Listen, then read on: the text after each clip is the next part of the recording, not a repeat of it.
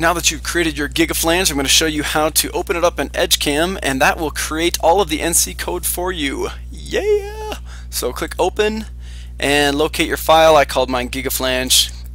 Open it up. It shows it on the side view. If you right click and pull it down, then you can see it on the 3D view, isometric view.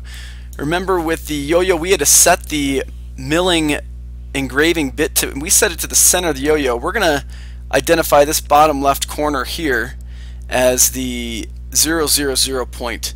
So we first have to tell it that there's something there. We click stock fixture. Remember, you can pause this video at any time if I'm going too fast. Make sure it says automatic stock, and that's about it. And now you can see there's a line around this outside thing, this light blue line. Next thing you need to do is set the CPL, that's the 000 position. So we want to set it as an origin, and we're going to identify it through 3 points. Work plane should be mill. Click OK. So I can't find this corner always. It's kind of hard to find it. So if I right click and rotate this, it's really easy to find it there. So we choose the bottom left first, then bottom right, then top left, and then back to where we started. And this red arrow is the X direction, the green is the Y, the blue is the Z, and it's right in that corner. You should rotate yours around and make sure it's right in that corner. If it's not, you're going to have to redo it, and you can redo it by going to Edit, Delete CPL, and then Geometry, Create CPL, start it over. So now that we've created our 000, we need to find all the features. So click Feature Finder, make sure this is set to Auto, and click OK. And if you look over here on the left, it's identified all those individual spots. So we're good. Now we go to manufacture mode, and the discipline should be set to mill, machine tool to ProLite 1000. So those are the two things you need to set. Note that it's also in absolute mode. That's our G90 mode. It is not an incremental or relative mode. It's not a G91. We're going to leave it at G90 in case we need to do any edits to it. It's a little bit easier to edit in the middle of code at G90. So we have our part set. The first thing we're going to do is profile this groove out. Profiling identifies an edge and it just traces it. So if we click here on profiling, and then we got to find that edge, and it looks like that's my 2D boss. It's my number 2. So I click it once, left click it once, and hit enter twice.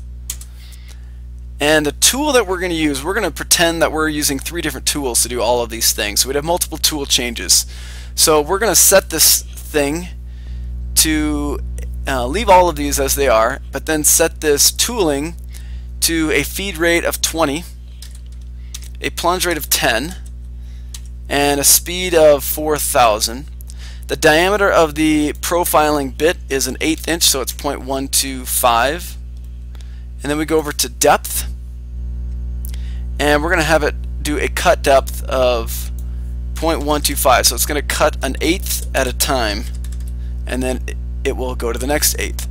So you may need to rewatch that to see it. I've also copied all of this information onto that Google Doc for reference if you want to see them all printed out there quickly. So we click OK, and you can see that 1/8 inch tool comes in here. The groove is exactly an 1/8 inch, so that cuts it perfect. That's the reason why we chose that tool. The next one that we want to do is the big hole here. So we're going to rough that. So we click roughing and find that.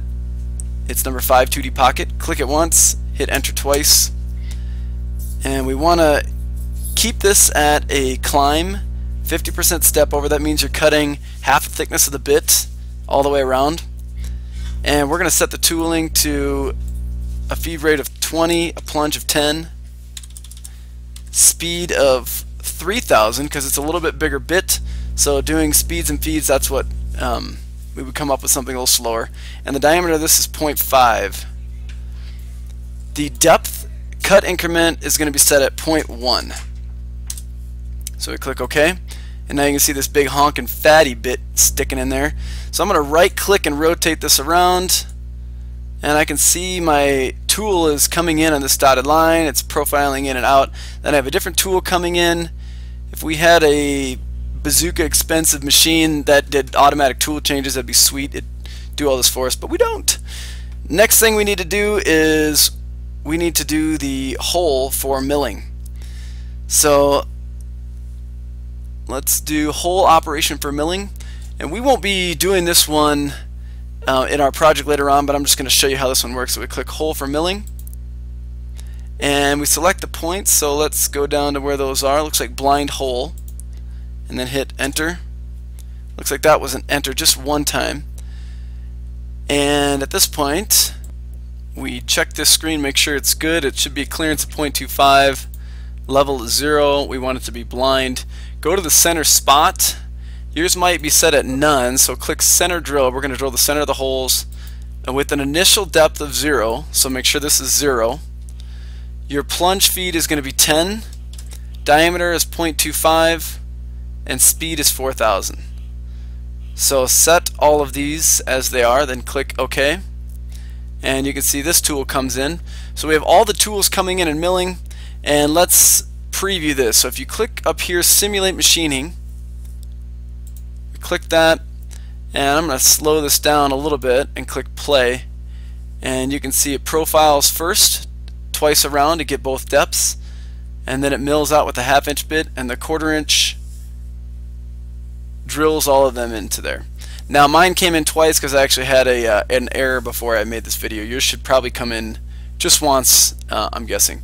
So that looks good. At that point, you should take a screenshot of this picture, and you can kind of move this thing around.